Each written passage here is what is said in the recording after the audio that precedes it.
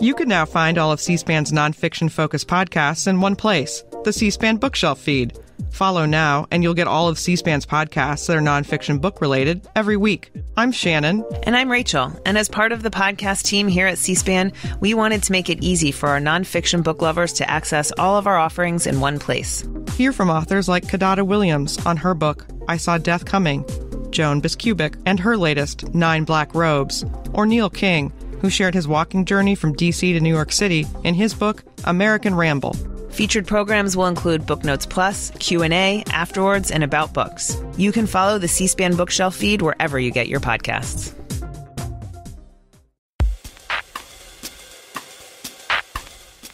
Simon Sebag Montefiore is a British historian.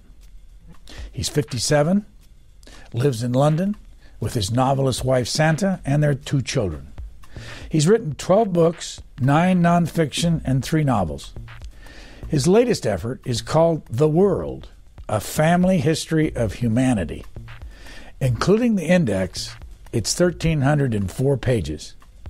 In his preface, historian Montefiore writes, I have always wanted to write an intimate human history like the world.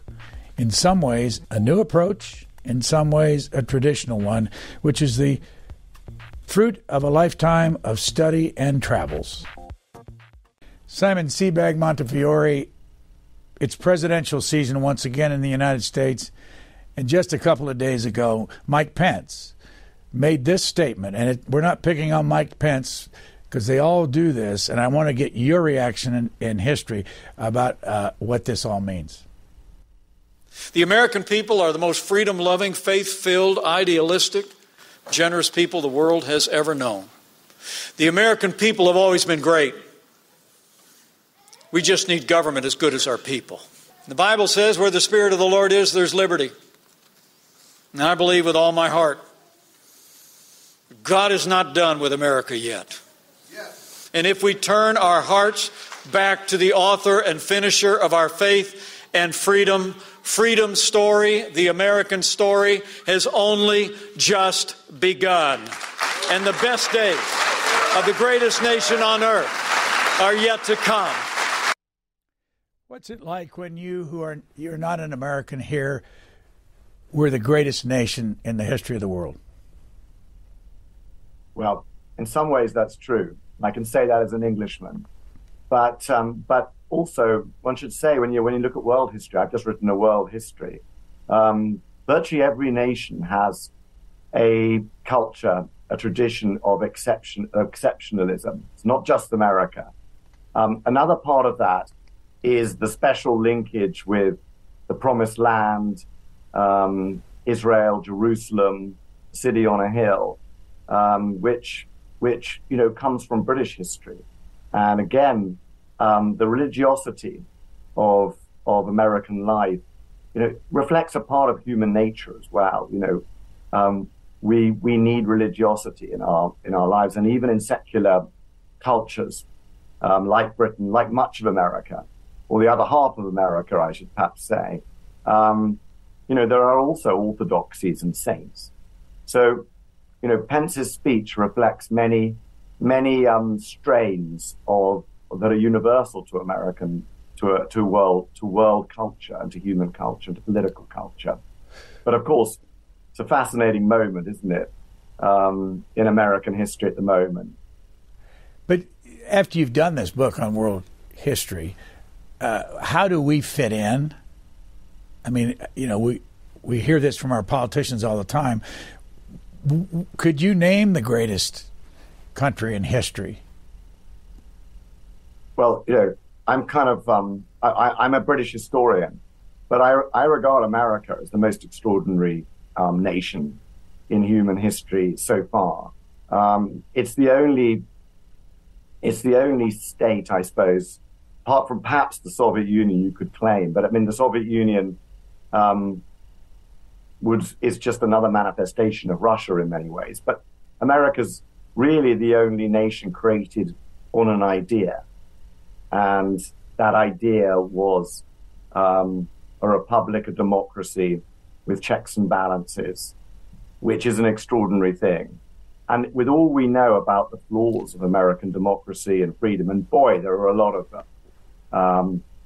American democracy was created when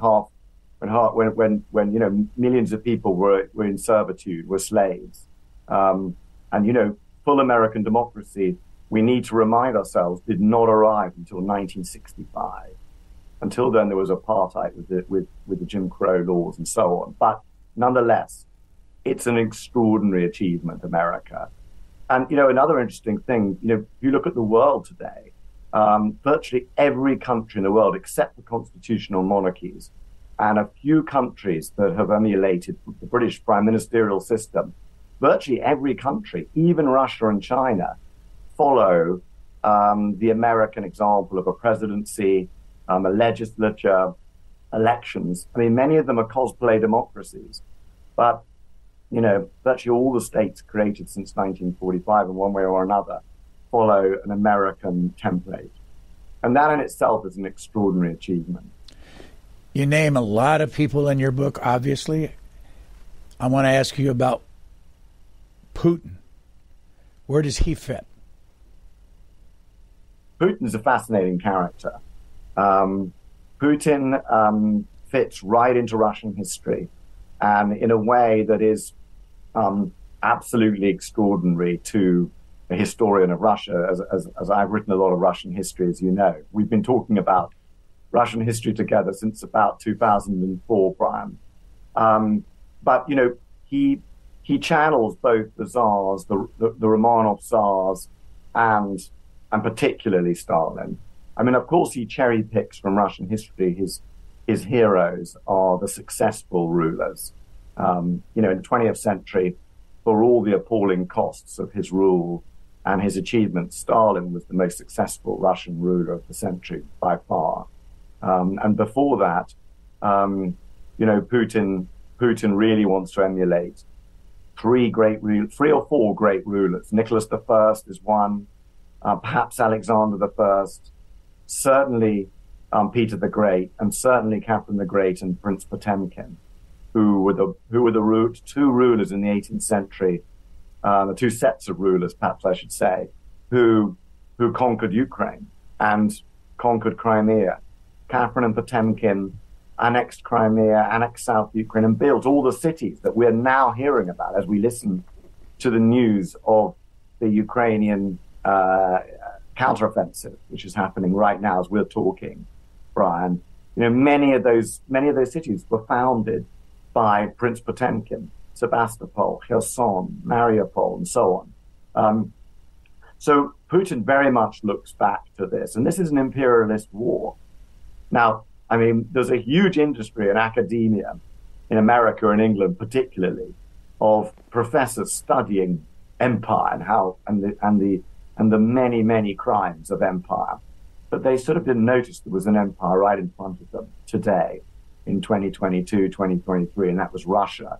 And Putin has always felt that Russia was not a complete state without Ukraine as part of it. And I suppose the British equivalent would be perhaps Ireland, perhaps Wales, perhaps Scotland, I don't know. But one has to think of it something like that from the Russian point of view. And I think from my own personal knowledge of him, I've never met him, but from my own personal knowledge of him, he's been thinking about this since he came to power. When I published my first book in 2000, Catherine the Great and Potemkin, the story of that partnership, and I think we've talked about that before. When I published that, he read it, and his people asked me about, they said that he was particularly interested in the conquest of South Ukraine and Crimea, and that was 23 years ago. I want you to put this into context. Not very far from here is something called the Spy Museum, and in the Spy Museum, on the wall, is the ice axe that killed Trotsky. What should we know about the ice axe? And I don't know how it got there, but it's one of the more fascinating things in the Spy Museum. Well, I love all spy museums. I haven't actually been to that spy museum, but I'm obsessed with espionage, and it's a great tradition of modern Russian rulers. They didn't really do this under the Romanovs, by the way, but since 1917, since the Bolshevik Revolution, it's been a tradition that you wipe out your enemies and liquidate them personally. Partly that was ideological, partly it was emulation of the French Terror, which they all studied and revered, by the way, and partly it was of a fascinating phenomenon that is totally relevant to understanding Vladimir Putin now, which is when they created the Cheka, the first secret police that became later the NKVD, the KGB, the FSB, right up till today. They recruited, they commandeered many of the traditions and many of the personnel of organized crime and mafia. Russia has always been a country of organized criminals, starting as thieves in power, an old-fashioned brotherhood of criminals, but obviously developing. And they recruited those people. Stalin himself had been the chief fundraiser and chief protection racketeer to raise money for the Communist Party, for Lenin's professional revolutionaries.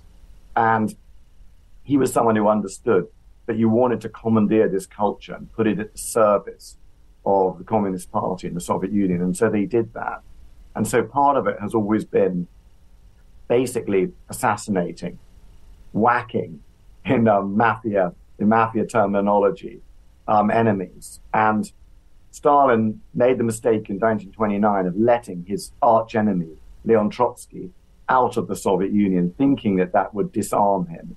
But in fact, Trotsky launched a campaign that lasted for 11 years to undermine and smear Stalin on every opportunity.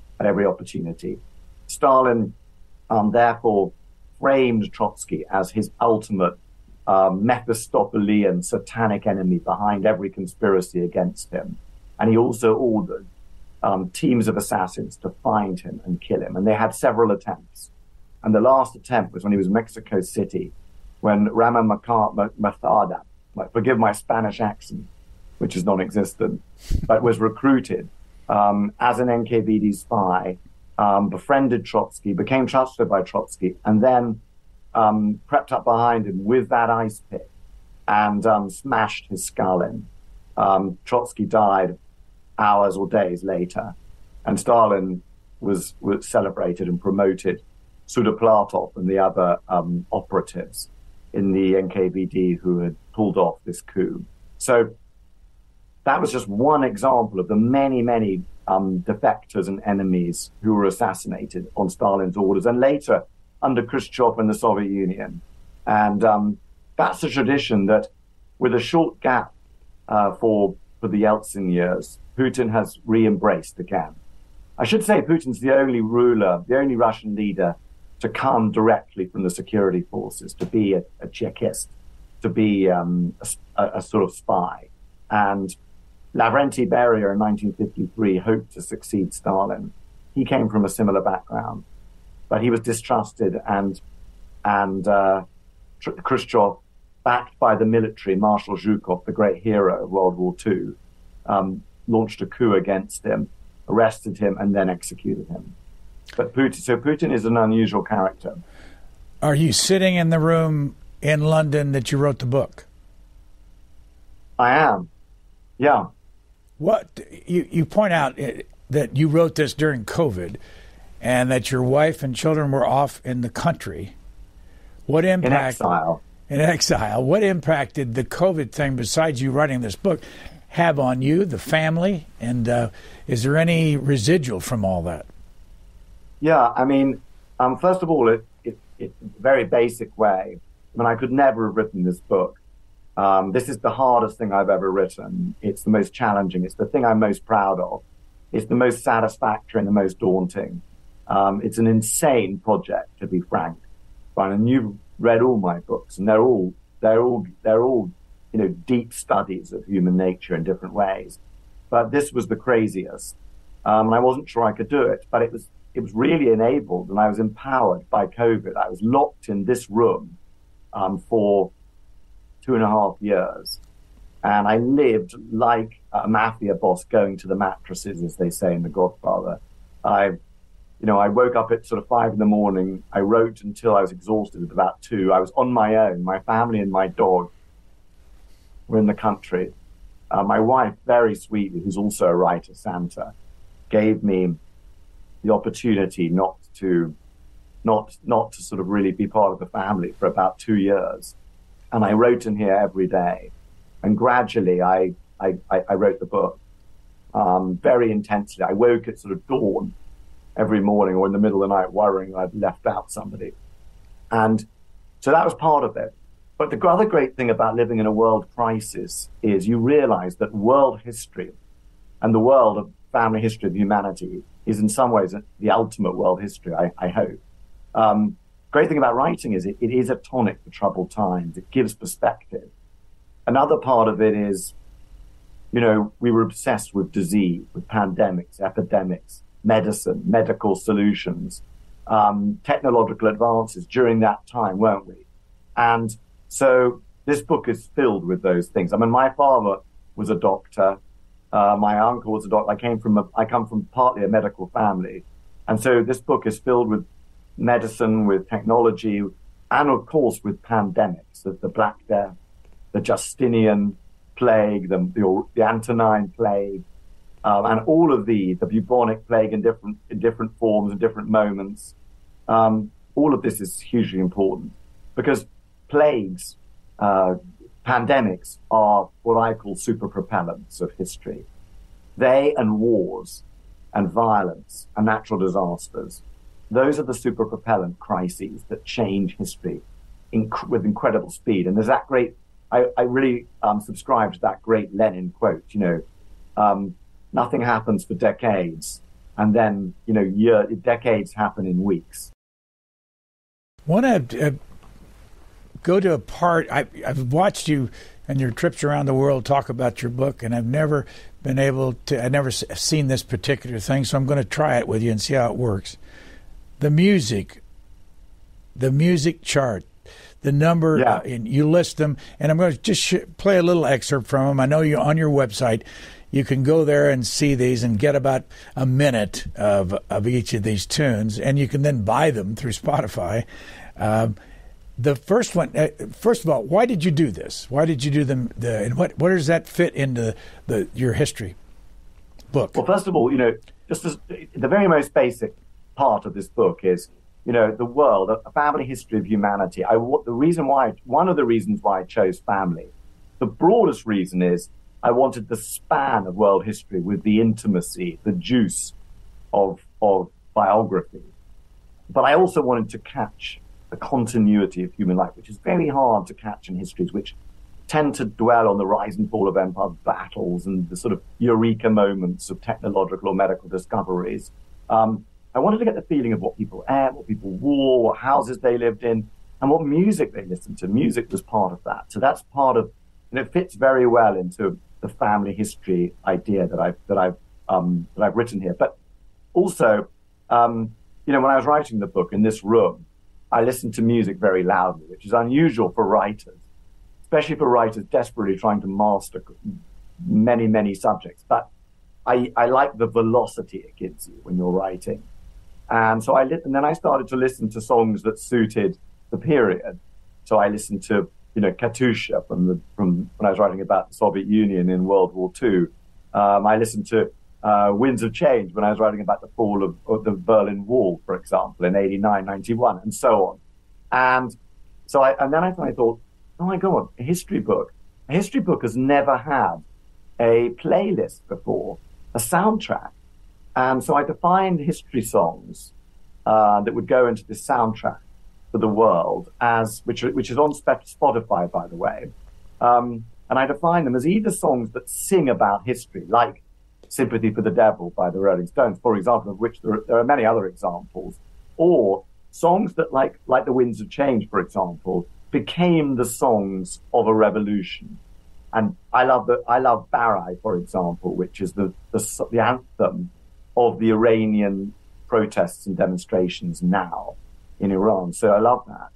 But just before you come back, I just want to say But there's another point, which is that especially in the 20th century, after 1945, pop singers, rock singers, became figures who were at the very, very top of a new apex of society.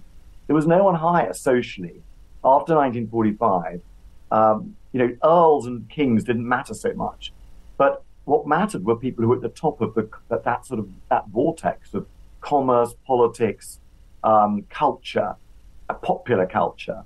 And so that started with Frank Sinatra.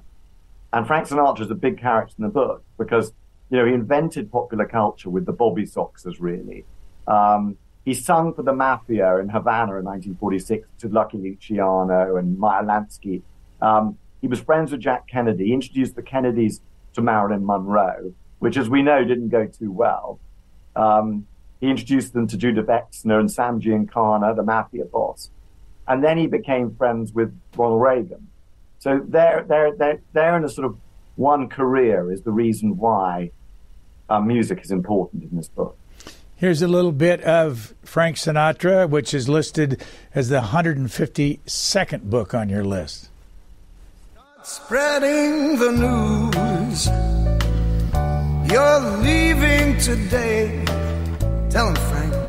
I want to be a part of it. New York, New York.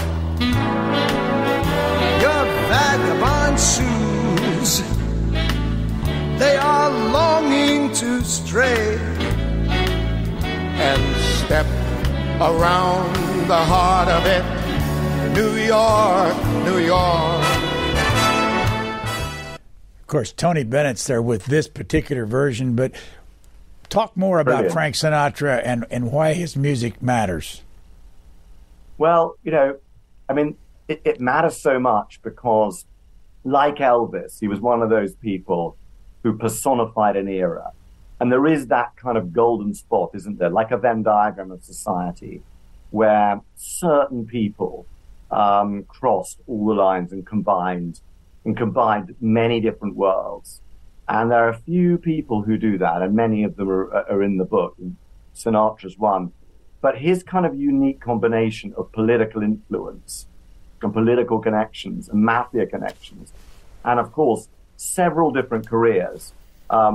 One as a sort of pop singer in the late 40s, one as a film star in the 50s and early 60s, and then another career as a great singer.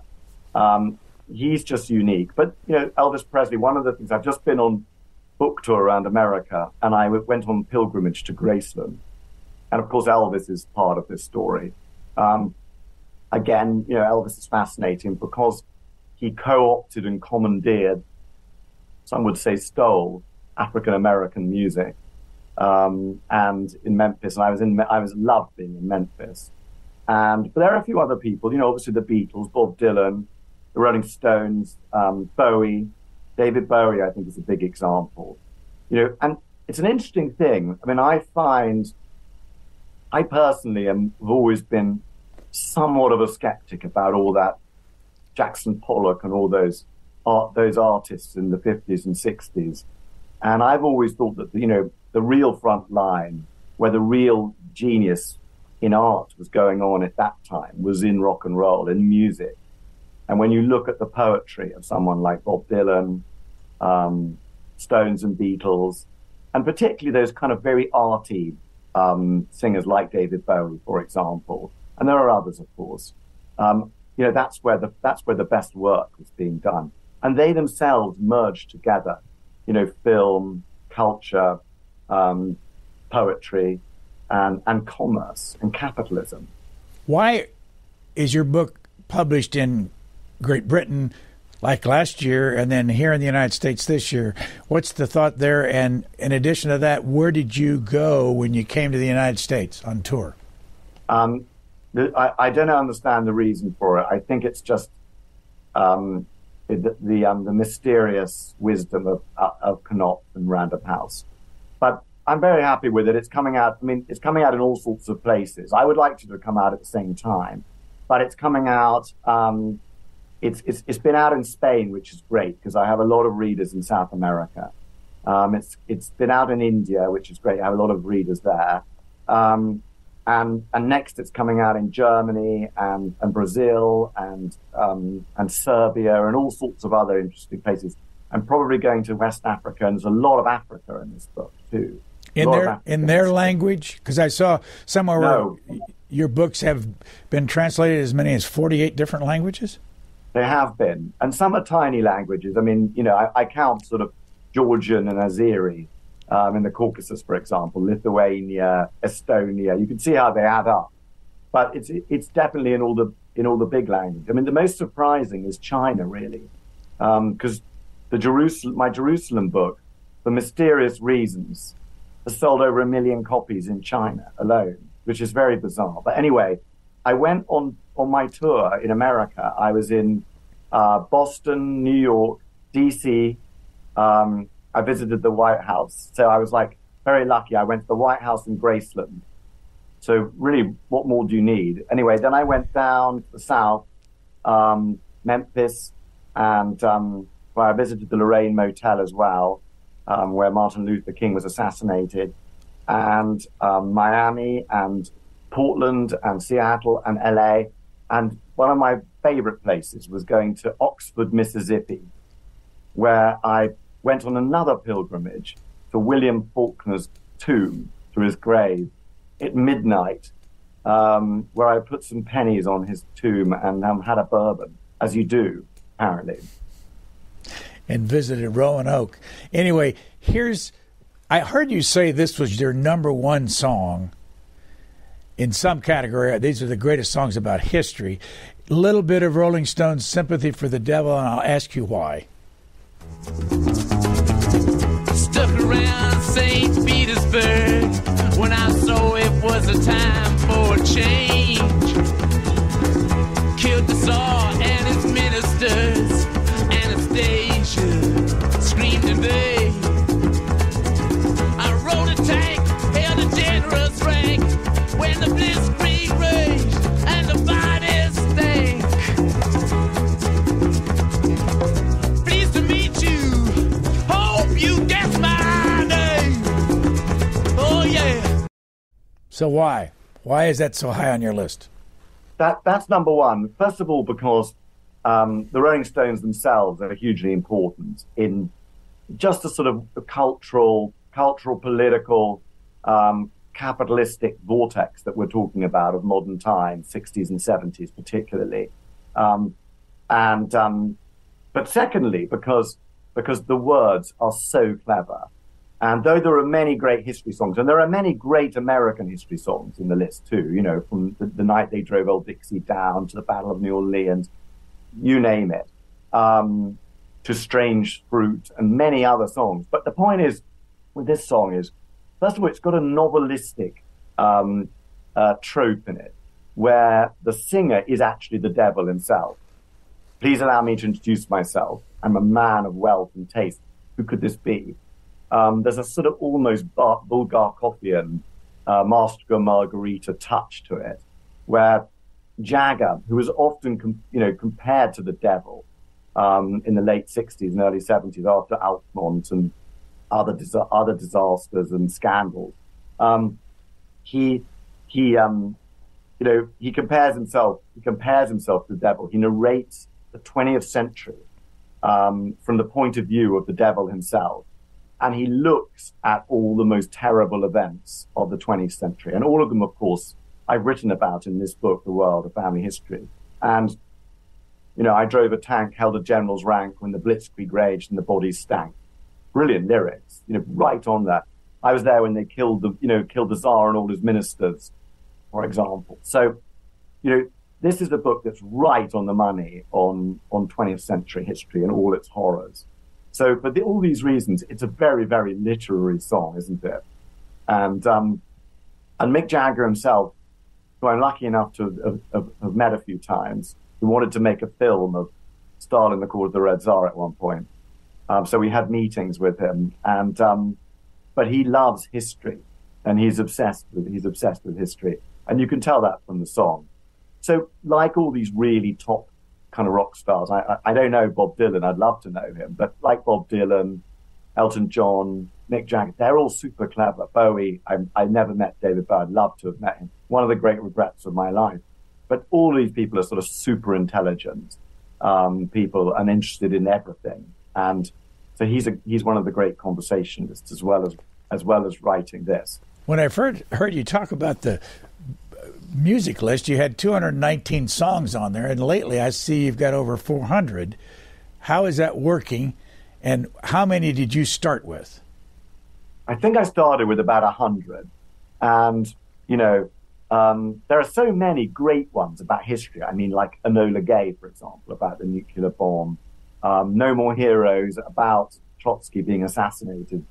He got an ice pick that made his ears burn, in the words of the song. There are all sorts of amazing songs in there. And as I said, about 100 of them are American. So, there's lots of Americana to celebrate. And I love Americana, as you know, hence my trip. And by the way, I'm coming back in November, and I'm going to 5 literary festivals around America, which will be very exciting. But anyway, I invited people to look at the playlist on Spotify and to suggest songs that I'd missed. And so on Twitter and on all, Facebook and all the digital media, people write and tell me, and say, and they love to criticize my choices and say, why didn't you put this or why didn't you put that, which I thoroughly enjoy. So I'll ask your viewers, Brian, please write to me somewhere, look at the playlist, and tell me what I've missed out. And if you've got a great idea, I'll put it on there immediately. But I also invited people from foreign countries. And so I've had Iranians write to me from Iran who are protesting in the streets, who asked me to put these. I've had Ukrainians, I've had Indians, I've had Spanish, all of whom have asked me to add things to the list. And I of course, I listen to the songs first, because I don't want rubbish on there. It has to be a good song. It can't just be about history, but it has to be good as well. But gradually I've added to it, so it's doubled in size. But I like to think that, from ABBA's Waterloo to Billy Joel's We Didn't Start the Fire, I like to think that the music is pretty good on there, and I hope it is. Here's one that I think you said are the best lyrics, and it ends up at number 56 on the list. It's Coolio's Gangsta Paradise. And then you can tell us why. Nothing but a heartbeat away. I'm living life, do or die. What can I say?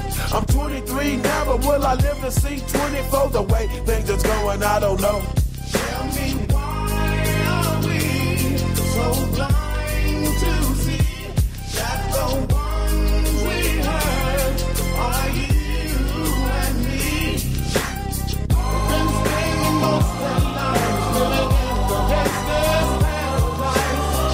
We've been spending most of our lives living in the gangster's paradise. What's your thought on Gangsta's Paradise? This is poetry equal to the great poets, I believe. And Coolio's just, the words are astonishing. The rhythm, the rhymes, and the sort of the poetry of the visions and the imagery.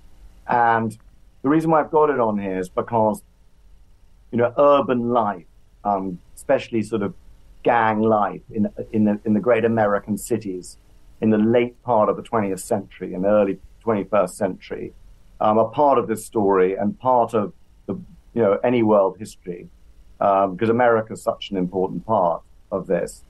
And that song is the best expression of that, the best description of the desperate side of gang life, poverty, and inequality in American cities, in the inner cities, particularly among African Americans in the late 20th and 21st century. How were you introduced to Coolio? I don't know. I mean, I listen to all sorts of music, as you'll see from this playlist, and I just love this. But there's a lot of rap music in this. There's a lot of There's a lot of soul in this. And then, of course, as I said, you'll find songs from South America, from Spain, from India too.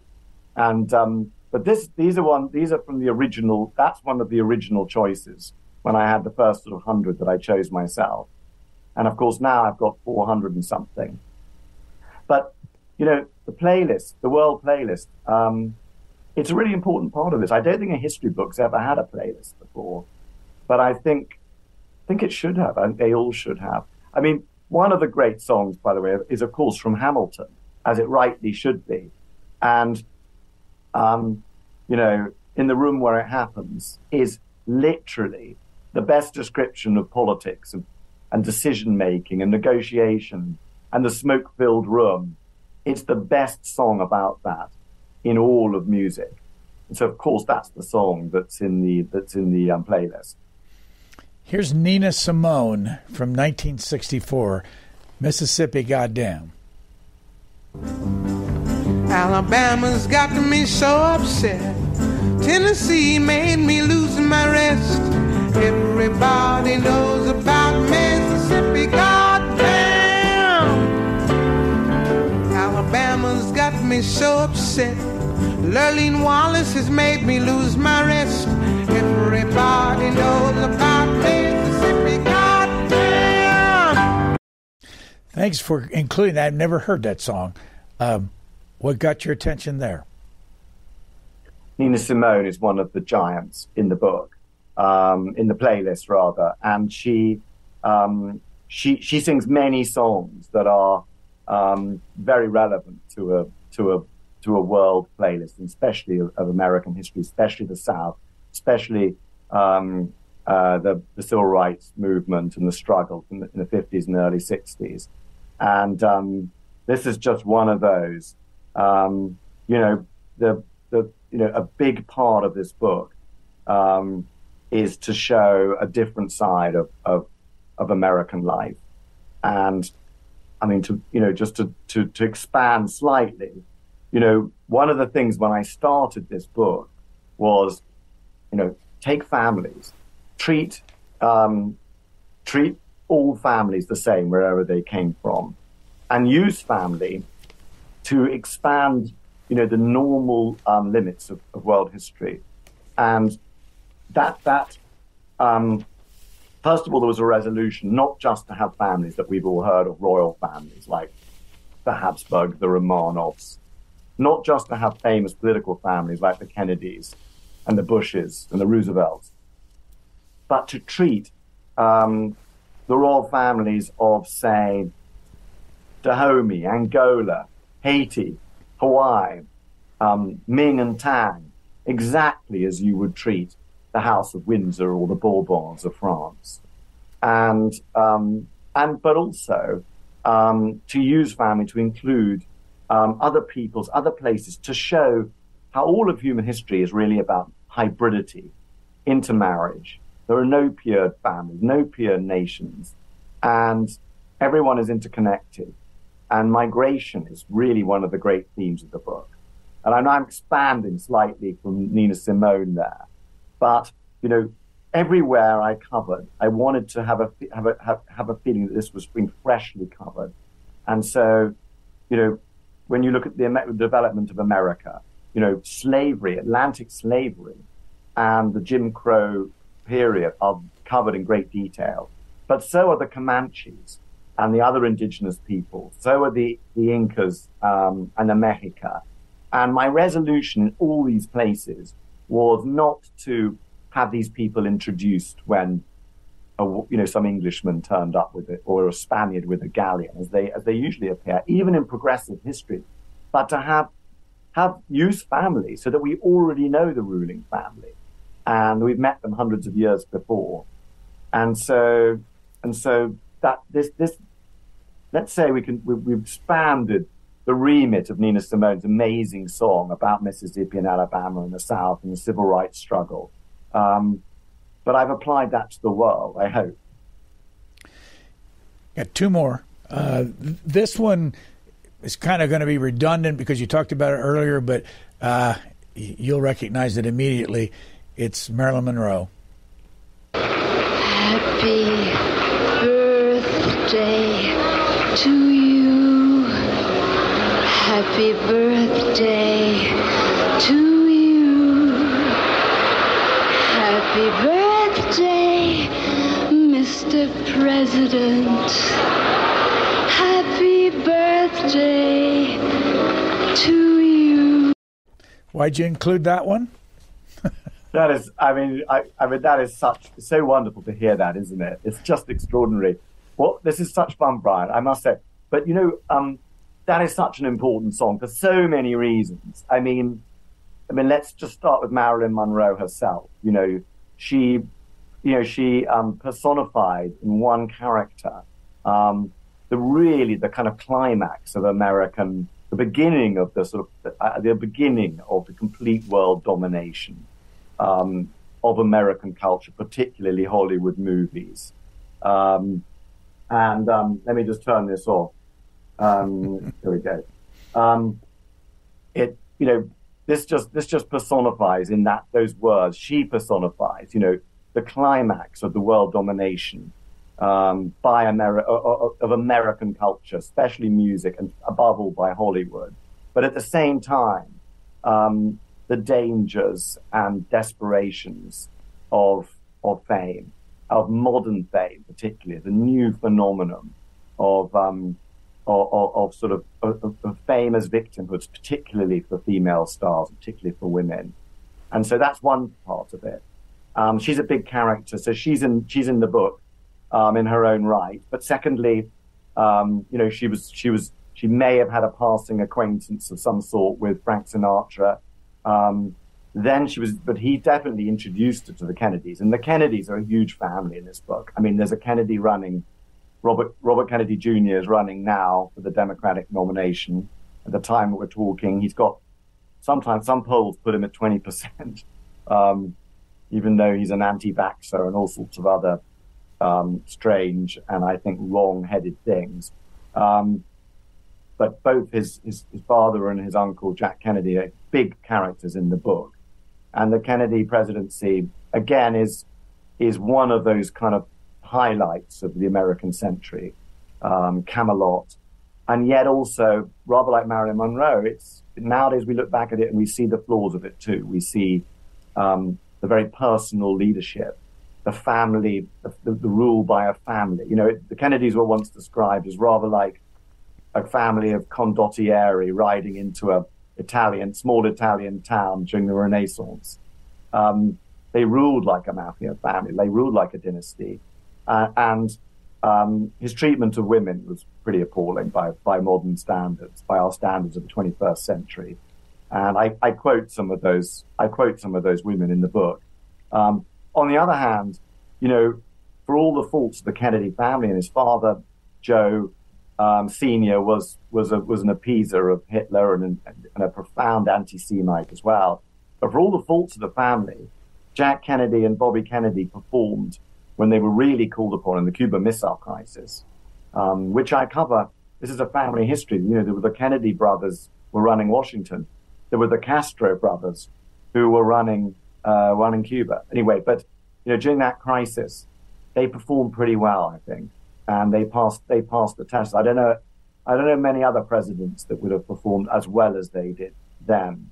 So, this song, the affair of the Kennedys with both Kennedys, with Marilyn Monroe, the presidency, the entertainment business, and the tragic character of Marilyn herself are all captured in that song. So that song is an absolutely essential song. And the actual occasion of her singing it is in the book, is in the world of family history, of course.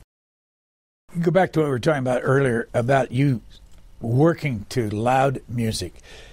How loud do you make the music in that room? As loud as I can. And you can't see, but I'm sitting here in a greenhouse. It's a former greenhouse converted into a study. And so there's gardens all around. I'm in Kensington, London. And I'm very unpopular around here, Brian. Because, I've sat in here for 2.5 years playing very loud music and sort of just typing madly. And it's part of my system. But, the real problem with this book was how to master so many different things. I mean, not only is it It's a study of the Middle East, it's a study of Asia, it's a study of Africa, and I wanted Africa to play a bigger part in this than any other world history. But this all took a lot of studying, and I had to sort of master a lot of subjects. You know, of course, I knew Russia well. I know the Middle East and Jerusalem and Israel and the Arab world pretty well. And I've written books on those before, but there were places that I didn't know well.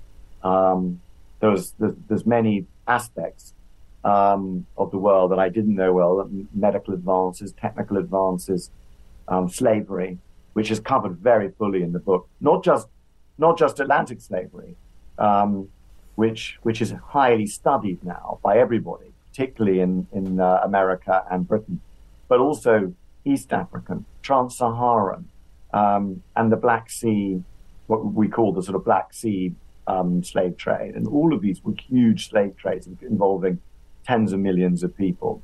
So all of that I had to master. And that was an extremely stressful process. So music helped a bit. Well, when do you find time to read? I read day and night to do this book because what I wanted everything to be as up to date as possible.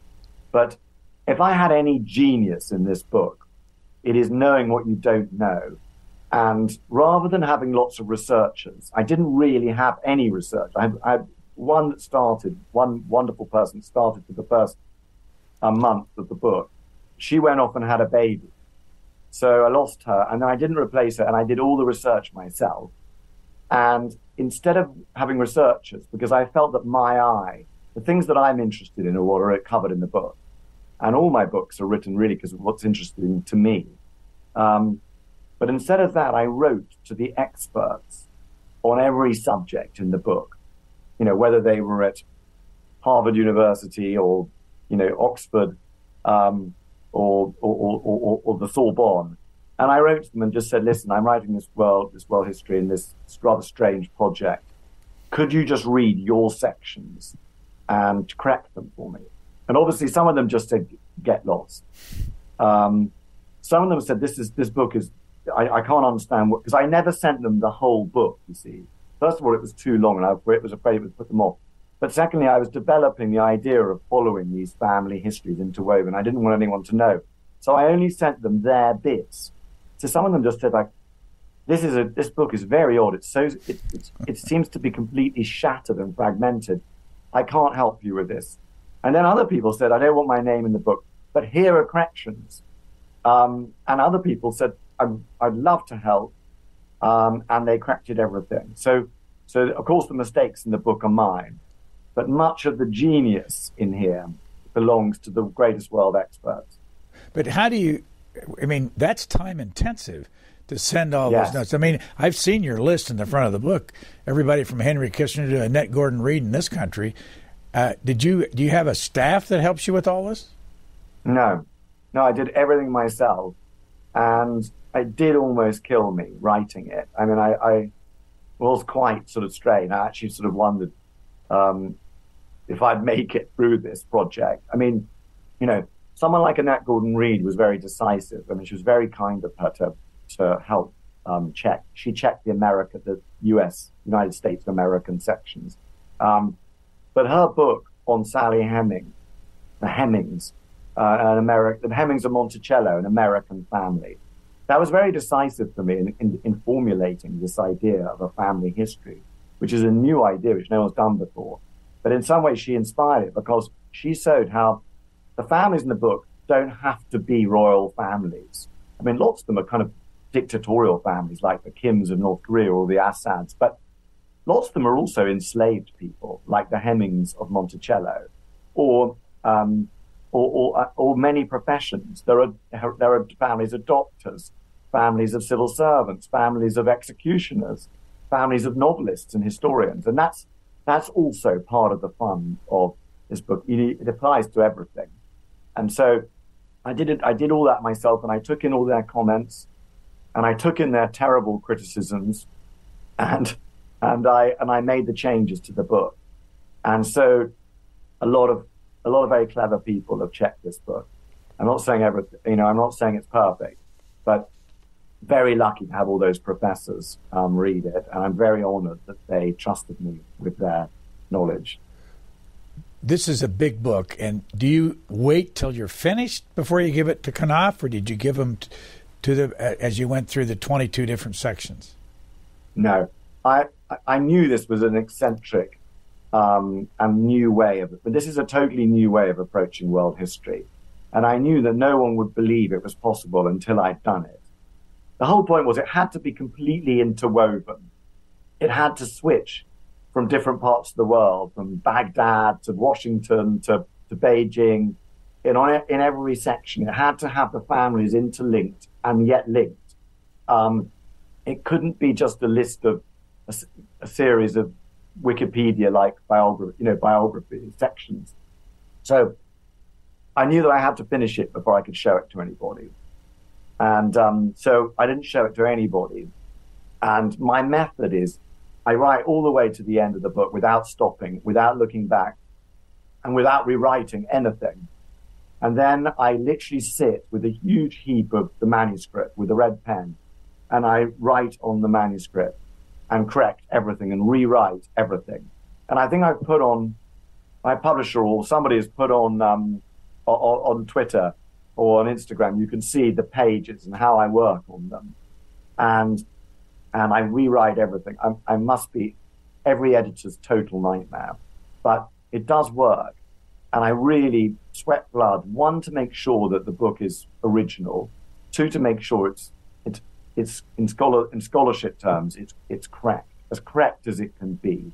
And then I sweat blood trying to make sure that it's beautifully written, which is in some ways the hardest of all. One last song. I have to admit, I've lived since this period started back in the early 1940s, and this is one of my all-time favorite songs. It's Vera Lynn, and I'll get your comment after we listen to it a little bit.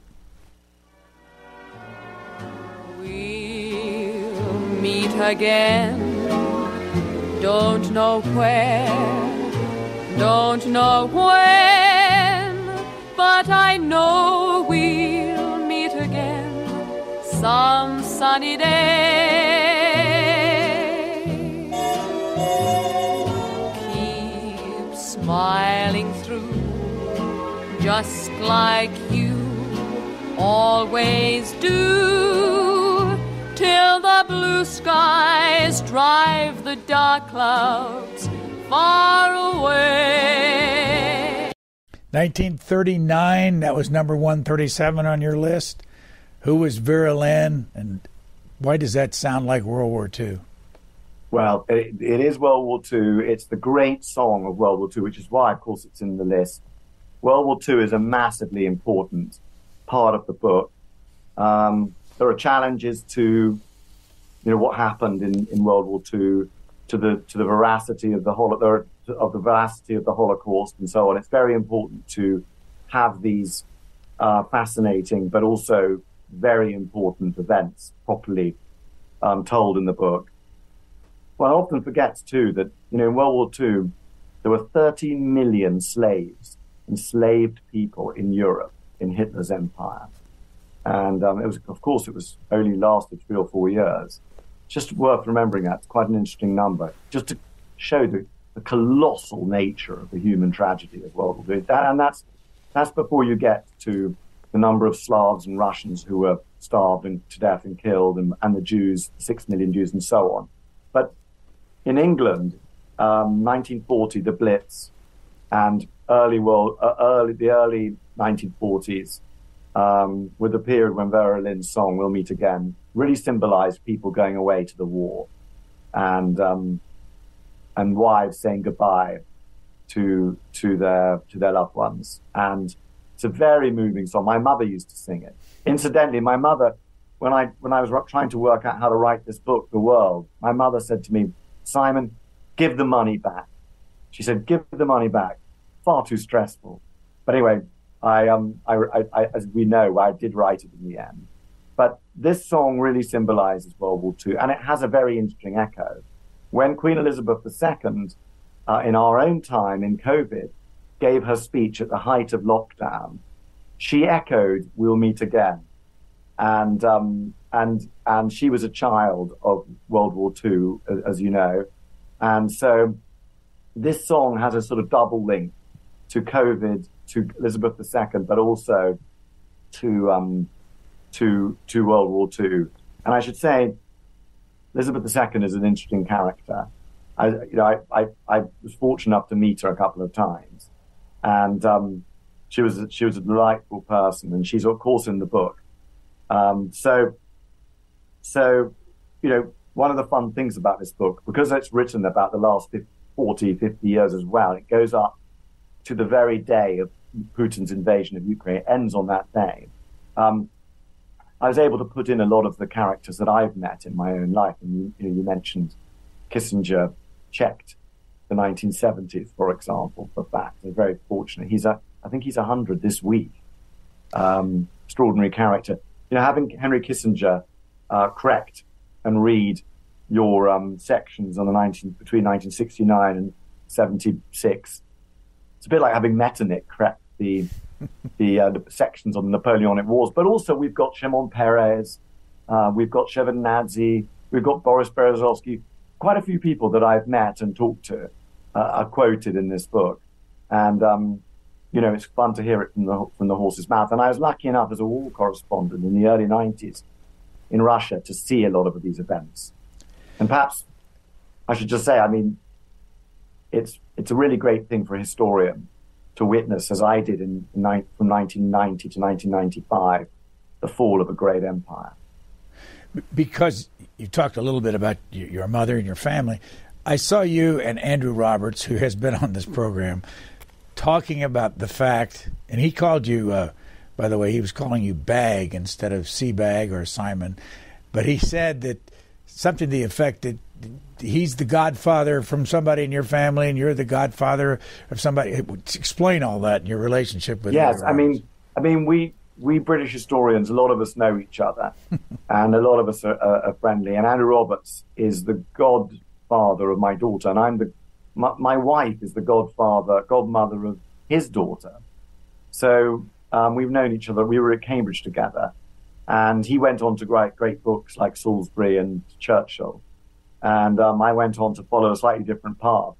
But of course, we know each other. And he interviewed me on his podcast, which I think is linked to Stanford and the Hoover Institution. Yeah, the Hoover Institute. And but I do tease him because his latest biography, and biographies are getting longer and longer, especially American biographies, I should say, but especially LBJ, the Robert Cara's LBJ, of course. But his biography of Winston Churchill, by the way, which I highly recommend, is only a little bit. It's roughly the same length as this. It's about 1,200 pages, I think, or 1,100 pages. And I teased him because I said, I've got everything you need to know about Winston Churchill in my book, and all the other Churchills, I said, and John Churchill, Duke of Marlborough. And it's taken you the same length as time as I cover everything. So we have a bit of a joke about that, but he's an extremely good writer. Running out of time. We talked in 2004. I asked you, were you personal friends of then the Prince of Wales? You said yes, and now he's king. Do you have any relationship with him and his queen? Yes, we're very good friends, I think, and it was great. I was very lucky to see him crowned, to see the coronation, to attend the coronation, which, as you can imagine, I said it was a fascinating and essential thing for a historian to see an empire being demolished with the fall of the Soviet Union. But you can imagine for a historian to sit right there in Westminster Abbey and see a king anointed and crowned is an extraordinary thing for any historian. And so I was fascinated to see this. As a friend, I was proud and gratified. As an Englishman, I was also, I was deeply proud of the British Constitution, the British democracy, idiosyncratic as it is, I should say to you Americans. And also, you know, as a historian, I was just gripped. So on all sides, I was thrilled to be there. And yes, he is a good friend. And I do think, you know, again, yes, it's an idiosyncratic system where you have a democracy where part of the state is hereditary. And, you know, many Americans regard this as absurd. But you see the advantage of it. Your presidency is very powerful. It's very hard to impeach your presidents, for example. And your presidents can be overpowerful. While in our system, it's rather easy to get rid of prime ministers. And you remember from the audiences that Theresa May, Boris Johnson, Liz Truss, Rishi Sunak had. It was really a good example of, you know, when we get it wrong, our system, you can get rid of them pretty quickly, A. And B, they go and have an audience with a figure, the sovereign, whether it was Elizabeth II or her admirable son, Charles III, my friend. You go and have an audience with them and you see continuity and experience and duty there personified. So the British system, which is very similar to all the Northern European systems, by the way, you know, in the Netherlands, in Denmark, Scandinavia, and so on, Luxembourg. It's a strange one, but these are democracies, and oddly, it works. Last question. Another book planned? Subject matter selected? Yeah, I mean, I'm going to write a lot of fiction now. I've written fiction before, and some of my favorite books are my Moscow trilogy of novels, Sashanka, One Night in Winter, and so on. So I'm going to do more fiction now, and I've got a whole lot of those planned. But my next big history book is going to be a children's version, illustrated version of Jerusalem. Simon Sebag Montefiore, thank you very much. Lovely to talk to you, as always. Brian, thank you. Thanks for listening to the Booknotes Plus podcast. Please rate and review Booknotes Plus, and don't forget to follow so you never miss an episode. Questions or comments, we would love to hear from you. You can email us at podcasts@c-span.org.